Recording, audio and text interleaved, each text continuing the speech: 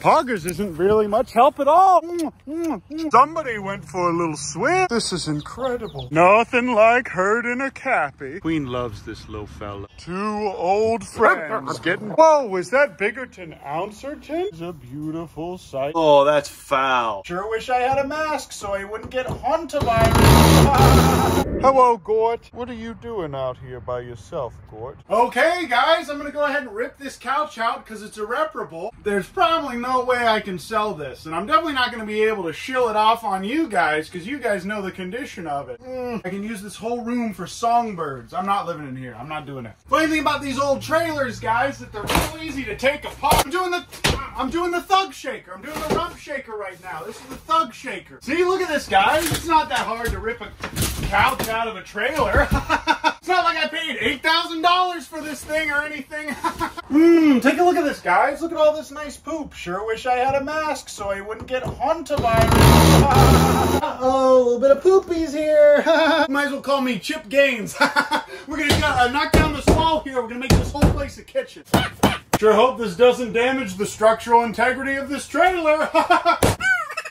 Nice to have a visual barrier here so some animals can feel a little bit more comfy. All right, everybody, this is what I've done so far. As you can see, we ripped out the kitchen table. I took out the beds here, and we can actually use this as an enclosure or for brooder. Oh, that's foul. Thanks, Tommy. As you guys can see, this is me doing all the work by myself. This is my hand, as you can see, by myself doing all the work. Okay, while I'm doing that over there, I'm gonna go ahead and also clean out this little stuff. Our buddy Johnny that was living in this trailer, if you guys remember from the old lore, Johnny used to live in this trailer, and he left me a little present. He left me a lot of old things in here, and whenever we turned the trailer off, all the things were still in here. And I still haven't cleaned out all these maggots. Oh, a little bit of mold. I also had all this Santa stuff in here when Tommy stayed here, and he didn't say anything about it at all. Almost as if he thought that I had it here unironically. And as you guys can see, I decided to remove the whole bed frame because we don't need it. We don't need a bed in here. All right, everybody, this is all the trash that I made. I'll find a way to make this look okay. With these little outlets here and here, we can plug in heat pads or incubators or whatever else we need to run here. We also have a thermostat with HVAC in here. We can keep all the supplies in these little cabinet drawers here. We have so many of them right here, here, and here. We also have a fridge here for milk replacer, mealworms, and all the other little things, and a freezer right here. And for larger animals, we have this little shower here. But this is a good start, and it's everything we need to get a past inspection from the game wardens. Look how big these dang boys are now. Well, well, the Cappies escaped again. Boy, get on back to your side. Get out of here. Come on, go.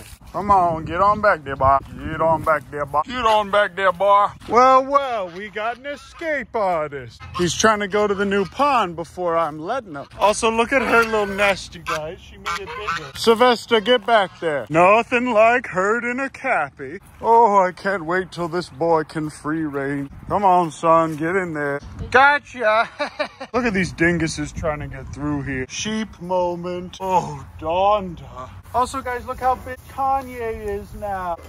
He looked just like he did. Get out of here. Get out of here, PewDiePie. Look at that boy sucking on he mama udder. That sure is a beautiful sight to see. Sure wouldn't mind being that adorable little fella. Also, guys, I am going to be taking his tail off. You'll see.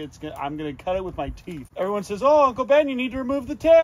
Yeah, guys. I think I'm going to wait on that and do it with my teeth.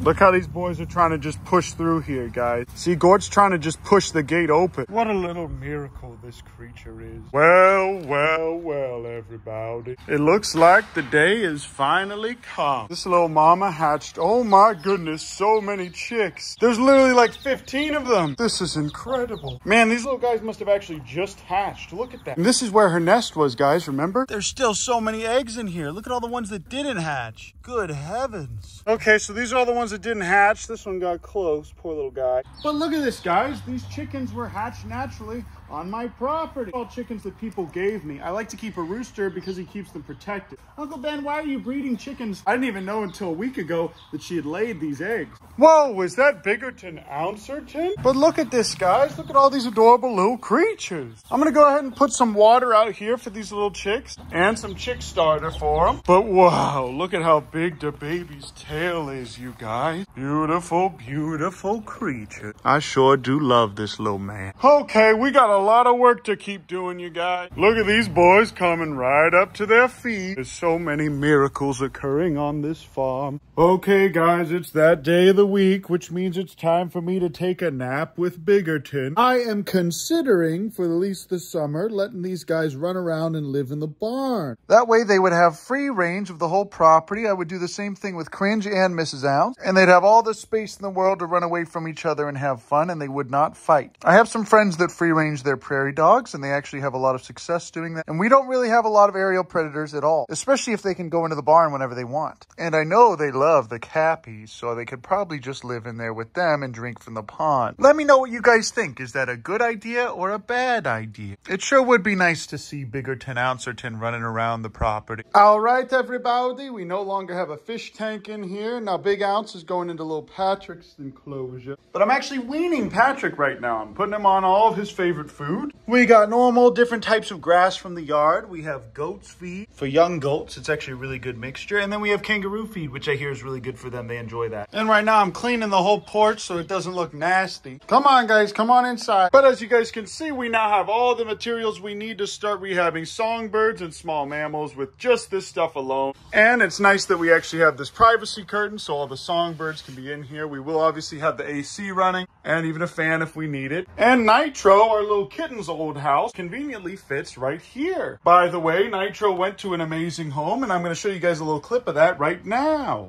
And Lamar from Prairie Creek Ponds actually adopted him for his daughter. And now he has a very loving home. We also have all these heaters and tons of supplies. Hard enclosure at the bottom. This is perfect. And we can always give a little bit of privacy to this creature whenever we need it. And we have a soft enclosure for an animal that's a little dingus, that's maybe injured. And we can give him some privacy if we need it as well. That's marvelous. And like I said, we also have a bathroom for washing the animals off, and this little sink here, and this little sink here, this little workbench right here, and of course a microwave to heat up bottles. And now I just need to clean all this mess.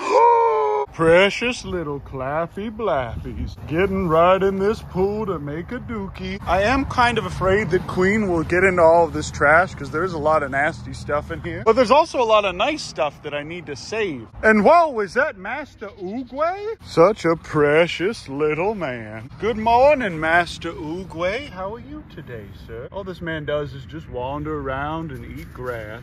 Queen loves this little fella. She used to wonder if she could eat him. But I can't let Poggers and Queen around baby Master Oogways or else they'll just treat them like chew toys. It's really hard to train them not to eat tortoises. Whoa, is that Big Ounce? Look at this, Queen. Wow. Oh, don't lick that. That's nasty. All right, everybody. It's decided. Biggerton Ouncerton. This is Ounce, and Cringe will now be living in here in our barn. Look at them kissing each other. This is their first reunion in a long time. And these two are bonded. Well, well, take a look at this. Two old friends getting back at it again. Poggers was raised around this Kevin boy, so he knows how to fend them off. He knows when Kevin's all bark and when Kevin's all bite. But Poggers would never seriously injure Kevin, but he does know how to bite him into submission. Matter of fact, I actually genuinely think that Poggers thinks that Kevin is just another type of dog. Come on, Poggers, let's go. But I'm bringing Poggers in here with me so he can protect. Poggers, please, protect me. Protect me, Poggers. Protect me, Poggers. Poggers isn't really much help at all now that I think about it. Poggers! Poggers! Come here, buddy. Protect me. Poggers! Protect me, bro. Come on. What are you doing? You're worthless. Notice how when Poggers ran over, Kevin walked off? This water sure looks safe to drink. Don't drink that, buddy. We got a better pond right over there. Come on. Well, hello. Is that Kevin?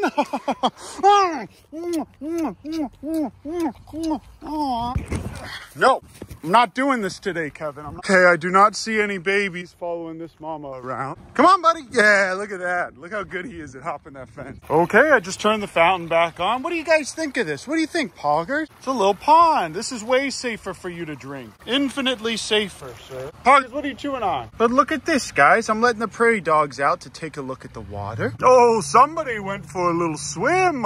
Wow, they're actually surprisingly good swimmer. Look at her go. Okay, I have my assistant keeping an eye on those guys. This pond is still very full, even though we don't even have a liner here. Pretty soon I'm gonna cast net this and move all the fish into the big pond. Look at these eggs. That one can still be hatched. Okay, guys, I think I'm gonna have Big Ounce in here for a little while longer. Look at this boy with the light shining on his face. And in the meantime, I'm going to practice having him in here and taking him outside with me every time I go out there. The goal eventually, I think, will be to get Big Ounce and the other prairie dogs used to this property. And once they know where everything is, including the pond and everything else, maybe, just maybe, Big Ounce and the other prairie dogs can be free range full time here. But while this little fella's in my house and I already have all these nasty carpets in here and they're already peeing in here nonstop, I think I'm going to have one last hurrah in here and spend the next little while until my house is finished living amongst these cringe creatures. But I am going to go ahead and move this little Gustavo boy outside into a more secure enclosure,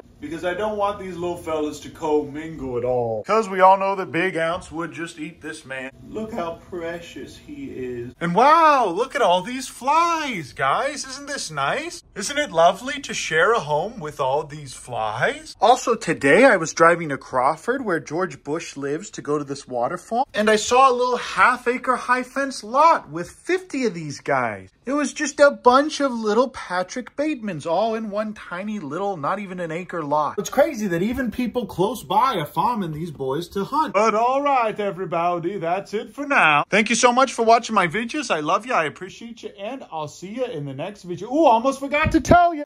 Monumental win right here. Big Ounce literally just taught this little man how to eat, and we are slowly weaning him off the milk.